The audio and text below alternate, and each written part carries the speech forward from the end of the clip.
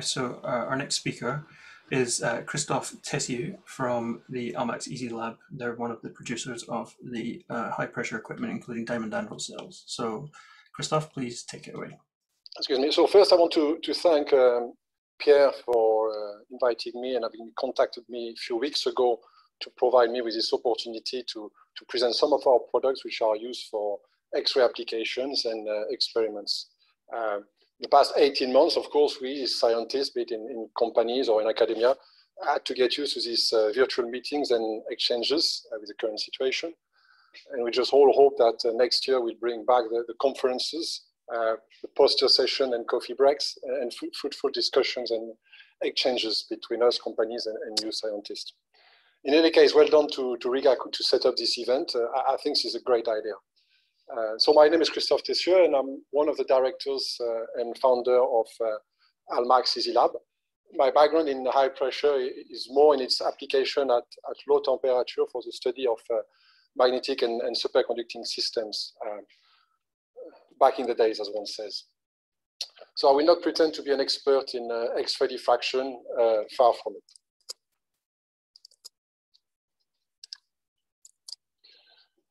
In preparing this talk, I try to work on my brief and put myself in the shoes of a scientist having a good experience of X-ray diffraction in the lab and wondering if high pressure could be an interesting extension for his or her measurements. So in no case it is meant to be a talk for expert in high pressure. Neither will I cover the topic of tag preparation as James Walsh did so very eloquently and comprehensively yesterday. So the storyline of my talk will be as follows. First, who we are as a company. Why would one need high pressure? What are the basics to know about high pressure? What does one need to start with high pressure? Then what is specific about X-ray and high pressure? Then importantly for us, which type of diamond anvil cells are available, and if time allows, some Q&A. Our company is based in Belgium. And the top two pictures show our facilities from the outside on the right-hand side and from the inside of the factory.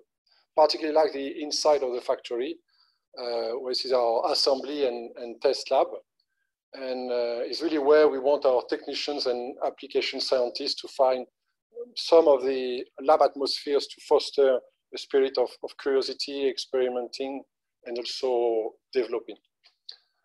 Our company revolves around two main activities, the diamond team and the instrumentation team. The overlap is naturally big in the context of diamond anvil cells and the design of diamond anvil cells. The diamond team covers diamond anvils and single crystal diamond polishing services, covering a wide range of applications such as dynamic high pressure experiments, high pressure shock experiments, synchrotron, X-ray windows, and more lately diamond detectors and quantum sensing. On the other hand, the instrumentation teams cover any instrumentation revolving around the design and manufacturing of pressure cells. So it's wide-ranging. It goes from piston cylinders, diamond anvil cells, but also some more exotic gas cells, as well as equipment related to high pressure, such as optical devices to measure pressure, EDM drilling machine to prepare the gasket as well.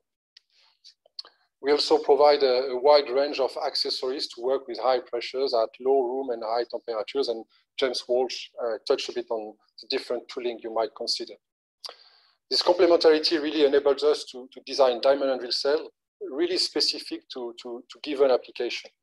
As often, the design of a diamond anvil cell starts from the diamond itself, and then the supporting seat geometry dictated by certain constraints, certain for example, like collection angle, space, and dimension constraint that a device might have.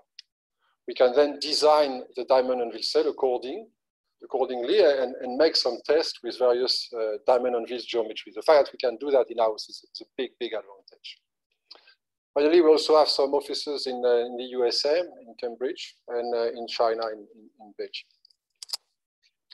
So as I touched upon, we covered a very wide range of measurements and applications, from optical, magnetic measurement, electrical transport, and of course, for the purpose of today, some X-ray measurements.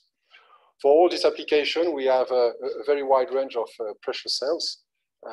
We also work with some cryogenic partners, such as Janice Lakeshore, to combine with high pressure and low temperature, because they are really the experts of low temperature equipment. And so we've got a very close relationship with Janice.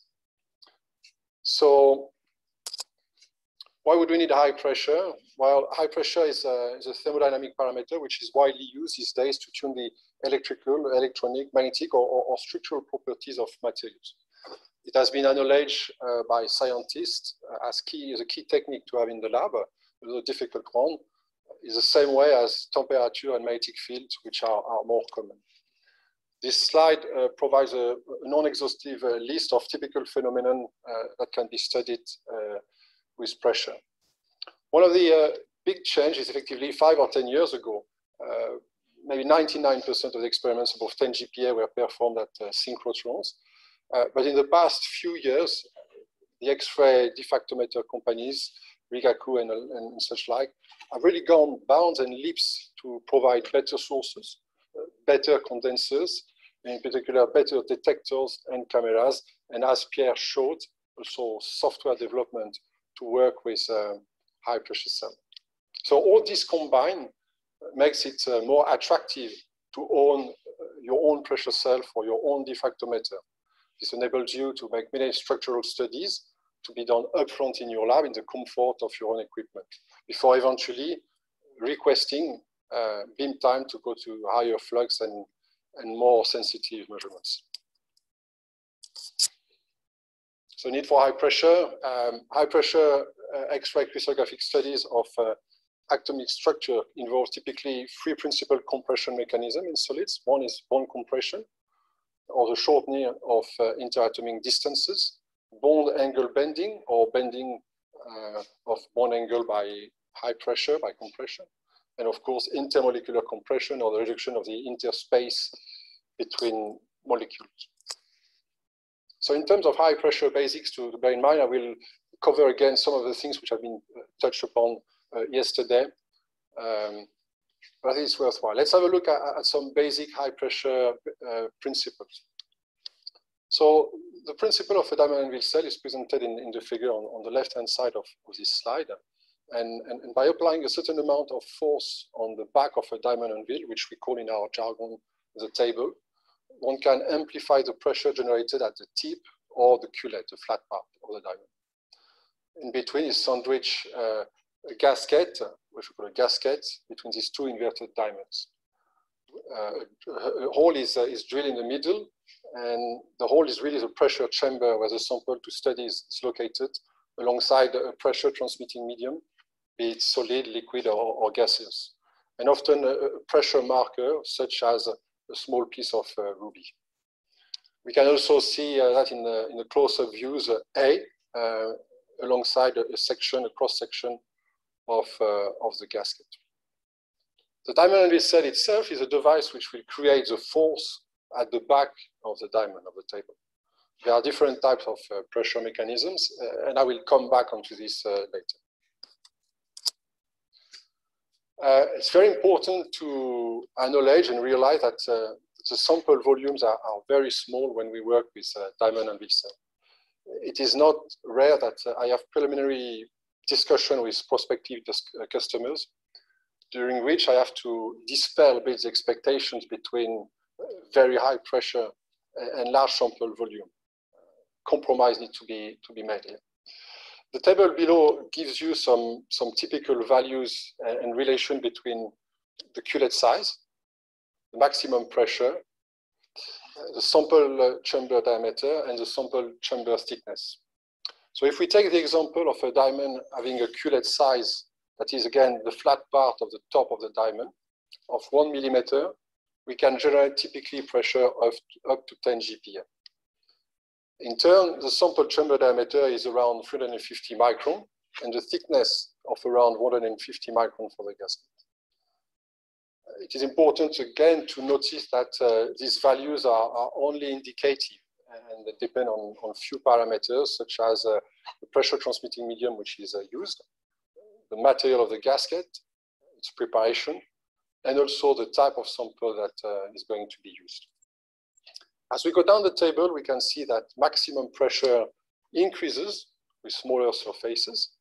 But accordingly, we quickly reached some very small hole diameter. And it's something which is important to keep in mind when using an X-ray diffractometer with a given beam diameter. And I want again to refer to one of the slides presented by Pierre yesterday about full width at half maximum of beams on the X-ray diffractometer.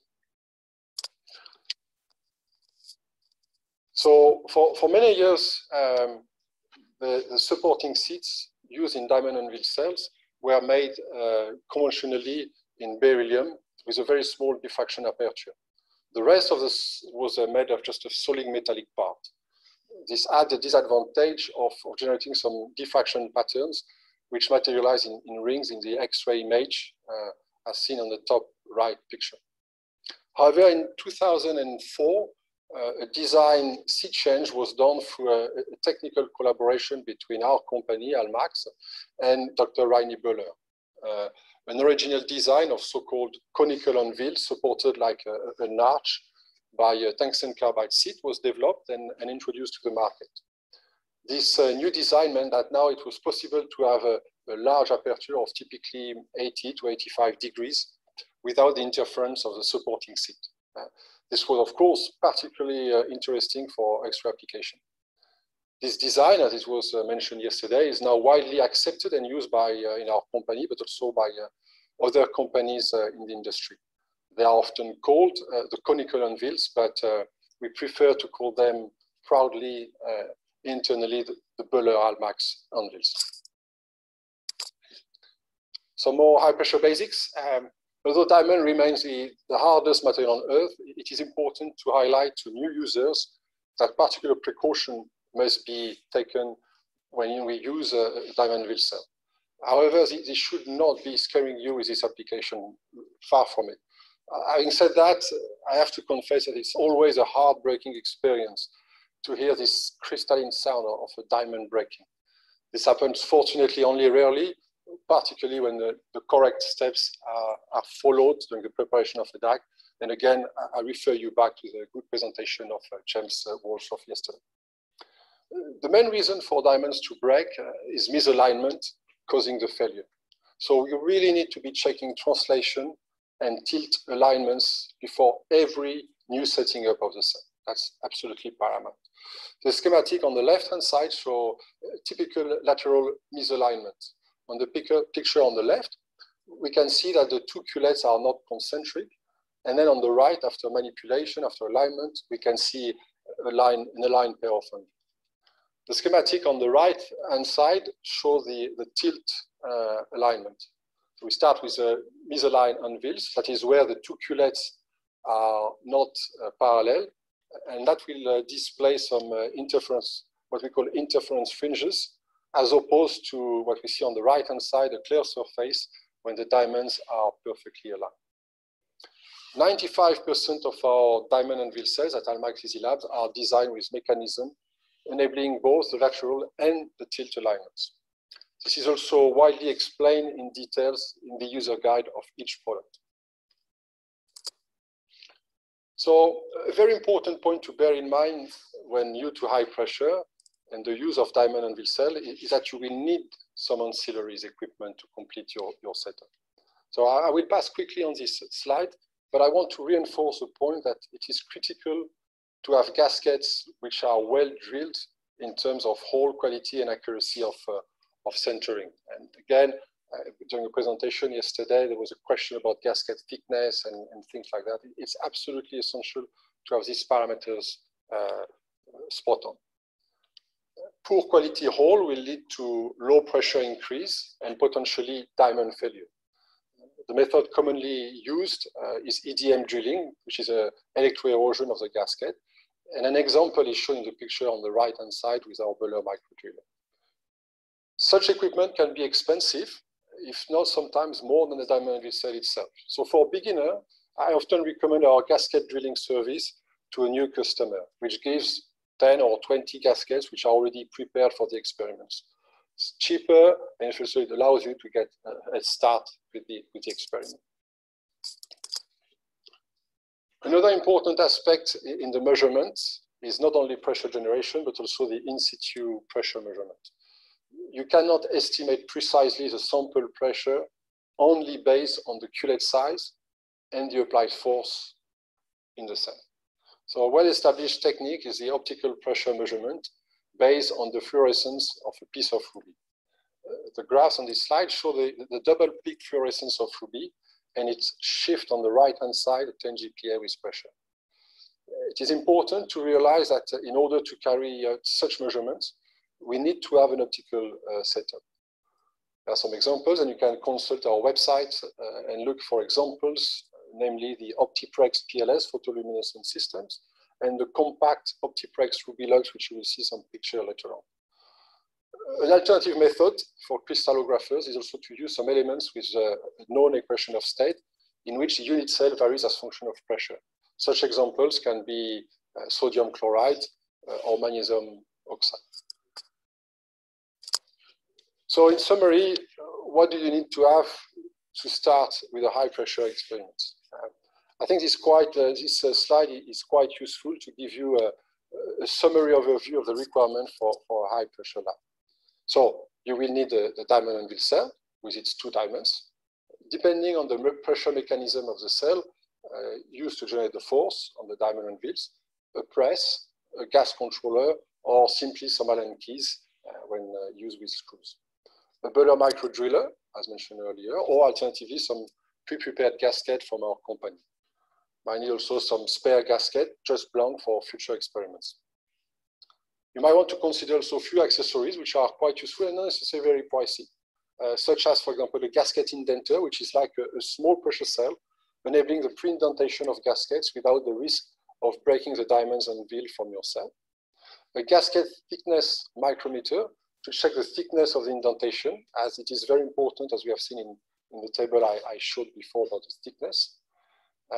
Some ruby, and eventually, if you can, to have an optical system to measure the pressure depending on your budget.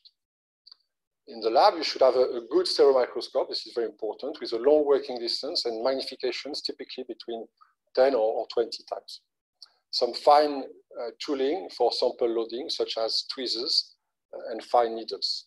All these are also available at our company at Almax-EasyLab. Another very useful ingredient when you start is to have a good connection with the lab, which already has some experience with high pressure, or even better, to find a postdoc starting in your lab with just experience. It's going to get you through the learning curve much quicker. However, do not despair if you are still keen to get started. We can also provide some on-site commissioning and training on the diamond anvil cell. With such sessions, one of our application scientists will cover with you topics such as DAC handling and anvil alignment, gasket preparation, indentation and drilling, sample loading, and pressure generations. We'll also look at some basics and, very importantly, some tips and tricks of using diamond anvil cells based on many, many years of experience. So let's move on to the specifics of X-ray and high pressure. One can simplify the different geometries possible in DACs as shown on this slide. The most frequent one, which we've seen a lot so far, is the one which is its transmission or axial mode, in which the incident beam comes on one side of the diamond anvil cell and the diffraction is collected on the other side of the diamond anvil cell. Another geometry is shown in the middle, is a transverse or radial mode, in which the incident beam and the diffracted beam are on the same side of the cell. In this particular case, very wide lateral opening diamond anvil cells, the so-called panoramic DACs, for example, are required. There is also the choice of particular type of gaskets, often beryllium, as this gasket needs also to be transparent. The third geometry is a combination of the 2 previous modes, that is radial and axial. So as newcomers to high pressure and X-ray, it is important to keep in mind some of the challenges you will be facing. But as the saying goes, no mountain too high and no ocean too deep. So the sample will be very small, typically tens of microns. I would refer back to the table of typical sizes I showed earlier in my presentation. The angular access, something which effectively Pierre touched upon during his presentation, will be restricted due to the geometry of the diamond anvil or the diamond anvil cell itself. Although recent developments, notably by our company, have developed and have enabled some apertures up to 120 degrees. Absorption by the diamond can be also a limiting factor. Contamination of the image, particularly for powder diffraction by the pressure medium. Ross might say something on that later on. Possibly the gasket, the diamonds.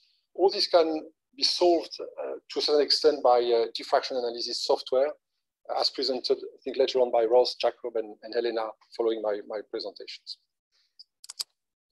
So when starting from a standard diffractometer, the dimensions and weights of the DAC can mean, as we've experienced yesterday with Pierre, that certain components will need to be adapted. The manufacturer of your diffractometer will be aware of that and can give you some advice on which components to look at. The typical components which will be looked at are a beam condenser, often needing to be shorter, a beam stopper, often needing to be extended to allow for the larger footprint of the diamond anvil cell, a special holder for the DAC, for example, like on this picture, around the DAC, or to support the DAC on the goniometer. There will be some examples later on. But here, effectively, this picture summarizes some of these custom-made components. In this slide, I want to show an example of us working hand in hand with Rigaku in Poland to design a new high temperature and high pressure diamond anvil cell for the supernova diffractometer from Rigaku. One can see on this slide the modeling work which has been done prior to production to capture all possible interferences and clashes and collision with the DAC. On our side, we had to work on the shape and the dimensions of the diamond anvil cells to find a compromise with a sphere of safety with for the diffractometer. Rigaku worked on special beam condensers, stoppers, as well as reinforced goniometer, as we can see on the right-hand side, to withstand the weight of the pressure cell.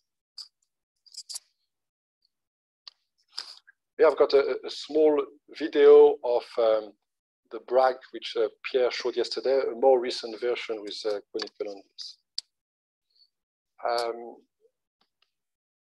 This video is a courtesy of Giovanni Earn at Johannesburg University in South Africa, and shows the example of this DAC on a 4-axis goniometer from Booker, not to name it.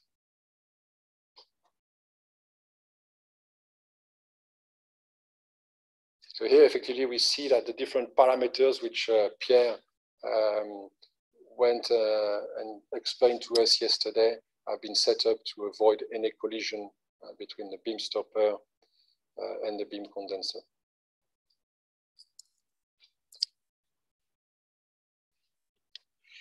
So now we come to the very important question of which DAC for me and how to choose your diamond anvil cell. It was, I think, mentioned en passant by James yesterday that effectively that can be a difficult choice for newcomers. So this table is an extract of our company website in which we have organized our different diamond anvil cells specific to X-ray application according to 2 main parameters. First, the pressure range, or choose your pressure range, as defined as high pressure up to 30 GPa and very high to ultra high pressure for pressure above 50 up to 90 GPa and above. The temperature range also is important if you want to do some low, some room or high temperature experiment. So you need to choose effectively your pressure range and your temperature range. You can find more details on our company website, but then you can see that on this matrix, effectively, the different diamond anvil cells are classified on this 2x2 matrix or 2x3 matrix. So the key questions you need to ask yourselves are, what's the maximum pressure you will need for your experiment first? No need to do some very small culettes if you don't need them. That's effectively the first question. What is the collection angle of the cell you will need for your experiment? Then what is the temperature range you are looking at? Are you planning to cool down the cell? Are you planning to do a high temperature experiment? Then the question of the pressure mechanism you require. Typically, screws type cell mean that you have to remove the DAC from the goniometer to change the pressure most of the time. The gas membrane DAC means that if you have the advantage, you can change the pressure whilst on the goniometer. Another question is, do you have some space or weight limitation? And then, and not also importantly, is what's your budget? Are you looking more for a budget DAC or a more advanced one? Finally, are you experienced with high pressure techniques? And this is often this question which are the starting point of my discussion with our customers. So earlier in my presentation, we've seen that effectively one needs to apply a certain force at the back of the diamond anvil. In our jargon, we call it the choice of a pressure mechanism. I show you some typical examples of such pressure mechanism used in our diamond anvil cells. The first one is a screw-driven cell on the top left. It is a very traditional cell. It is more economical, but has a disadvantage that one might need to remove it from the goniometer to vary the pressure. An alternative is the one below, which are a gas membrane cell in which a gas is used to inflate a diaphragm inside the cell, which in turn generates a force on the diamond anvil mounted on the piston. In this case, you can keep the DAC onto the goniometer, but it comes at a higher price and more equipment, as you need to have a gas bottle, a regulator, and a gas controller. The examples on the right-hand side are original design done by our company, either internally or through collaboration. The opposing plates of the plate DAC works on the principle of 3 pins mount, which are keeping the top and bottom plates apart. Via a gearbox, which we can see on the top, it's rotating simultaneously the 3 clamping screws, and the plates are deflected, bringing the 2 diamonds into the middle, closer to one another to increase the pressure. On the bottom right, we see the turnbuckle cell, which is an original design by Dr. Stan Tozer at the University of Florida and commercialized exclusively through a license by Almax-EasyLab. In this design, the diamonds are mounted on 2 screwable bolts, and the pressure is increased by rotating the central body of the cell, which in turn brings the anvils toward one another. I would like now to show a few examples of diamond anvil cells mounted on various commercial diffractometers. I have to warn that effectively they are not all from Rigaku Corporation. I will browse through this example as function of temperature, from room temperature to low temperature, and to complete the picture by the high temperature DACs. So let's start with the room temperature DACs, and more specifically the Bragg Mini, which is really ideal for moderate pressure, typically 20 to 30 GPM. It is a very good entry-level product, particularly for inexperienced users. Still, it offers a wide aperture of 85 degrees, very easy to use, very easy mounting on the goniometer head with a purpose-made holder suitable for 1/8 of an inch mounting pin, or in our good old money of metric sizes, 3.17 millimeter. I really tend to suggest this as an option to new users coming into the field of high pressure. Then comes a plate DAC, which has some similar characteristic in terms of diffraction cone, but is a slightly larger cell, giving the advantage of reaching higher pressure, well above 100 GPa, with a great level of stability. Although suitable to be used on laboratory X-ray diffractometer, we often find this cell as well at synchrotrons on beamlines such as APS in the USA, or DESY in Germany, or ESRF in France. Now this cell is my favorite because it's very special, as it offers really the largest diffraction cone available on the market, with a very impressive 120 degrees aperture. We managed to achieve that by making the best use of our diamond polishing capabilities and polishing and design capabilities, by making a diamond which is at the same time very wide, it's 4 millimeter wide, and very small in height of 1.2 millimeter in height.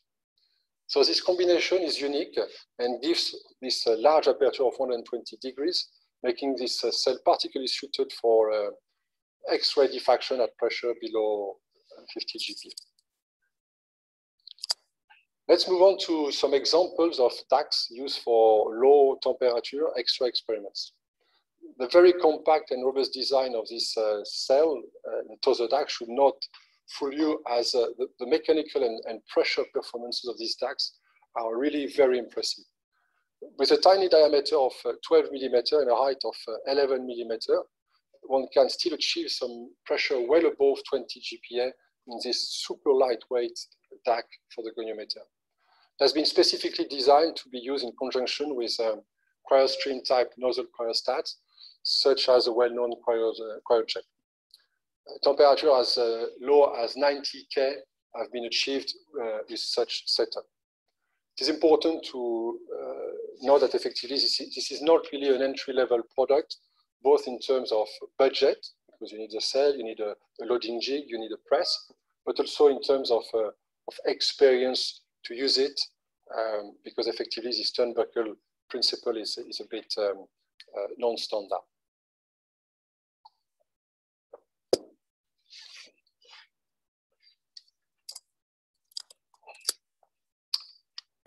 So this video is courtesy of Julian Haynes at Montpellier University in France, and show the example of this Thessieu DAC motion on a 4-axis goniometer from Bruker. So here can we see the advantage compared to the previous video of this very small cell where collimator, stopper, cryojet are very close to one another. Even the detector is very close to this cell.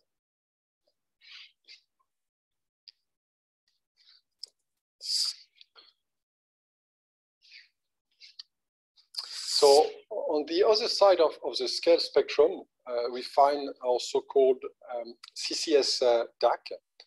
This is a combined system in which there is a gas membrane DAC, the Bragg LTG, mounted on a Janis Lakeshore cryostat. Here we see on this picture an example of an installation which we have carried out at the National Chao Tung University in Hsinchu in Taiwan.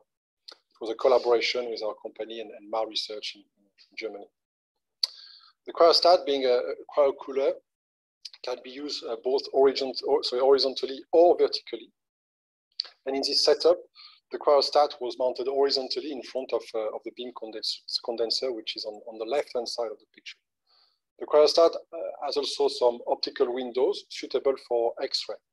In the position shown in the picture, the optical Ruby system, which is of the previous generation, which is a black box you can see, is measuring the pressure inside the cell at low temperature.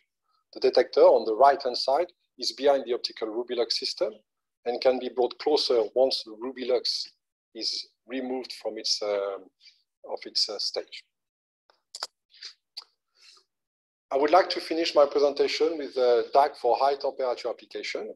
In particular, I would like to show you our recent development made in collaboration with Rigaku Europe in Poland, the University of Warsaw.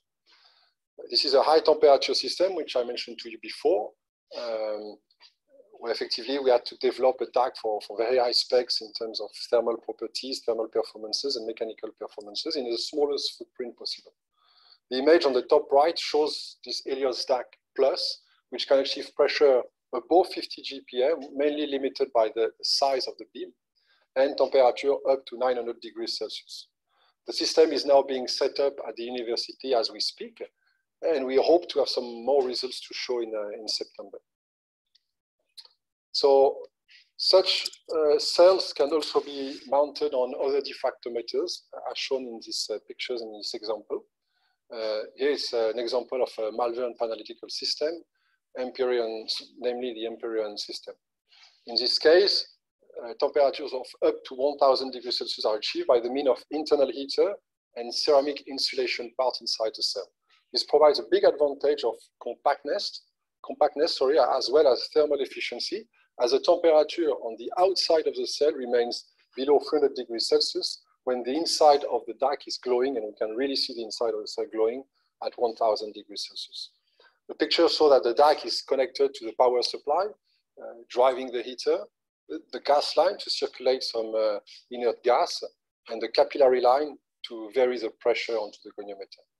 We can also see the Ruby Lux, the aluminum box which you see behind the cell, which is the latest generation, very compact optical system to measure the pressure.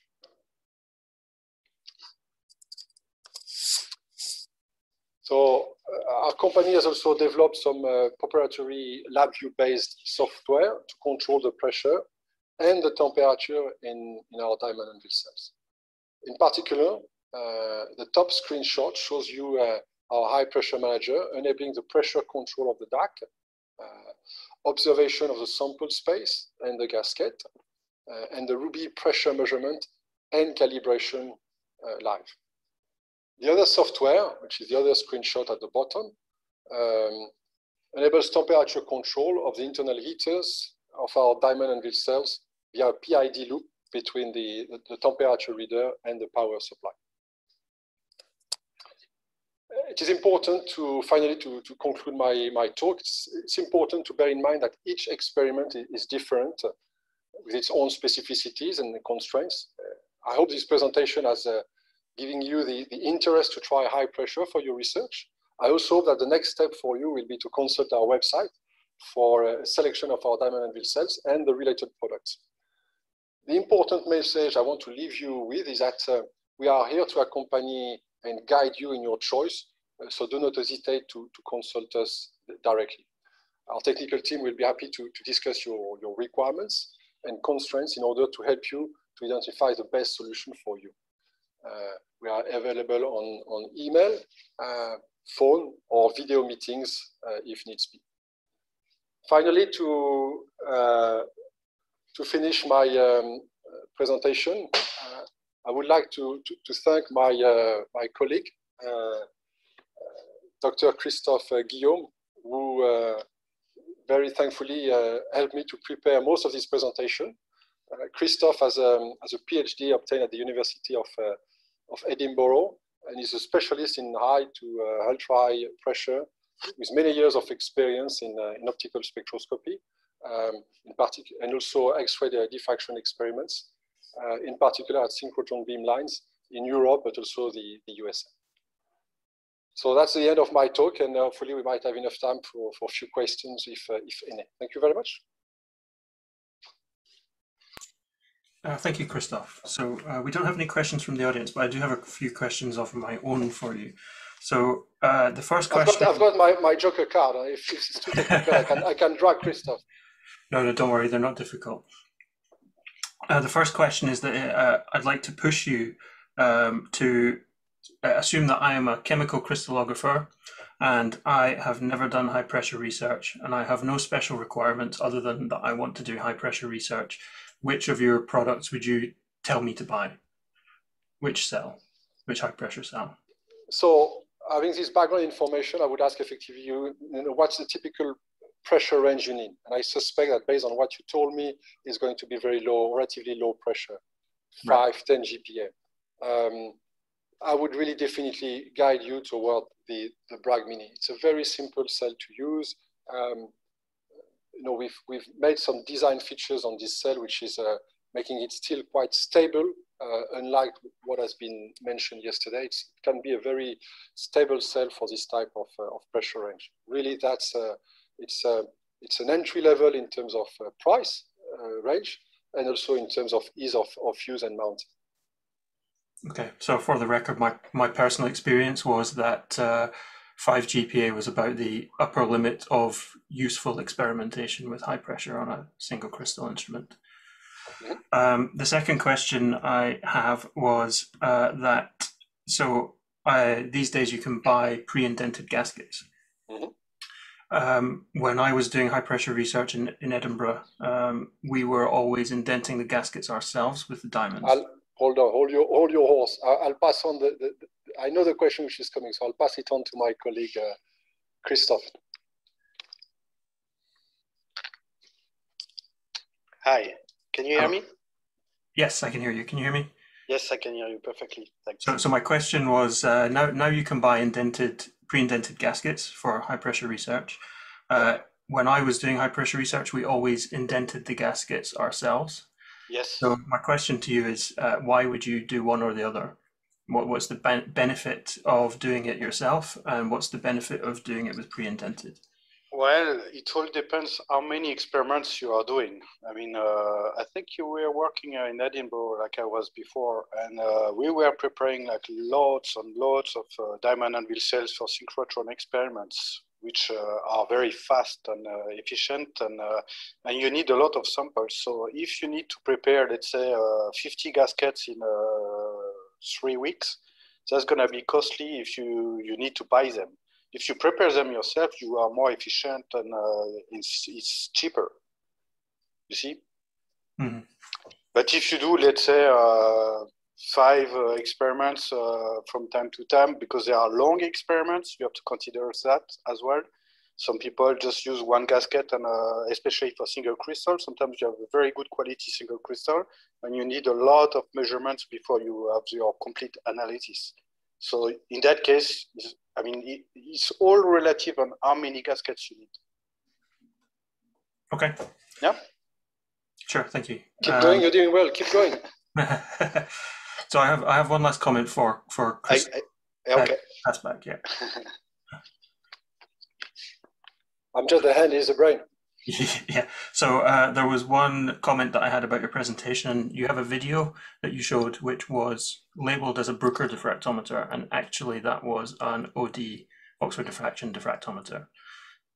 So I just wanted to make that clear, and maybe you can update your presentation for the future. I certainly will. Slap on the hand.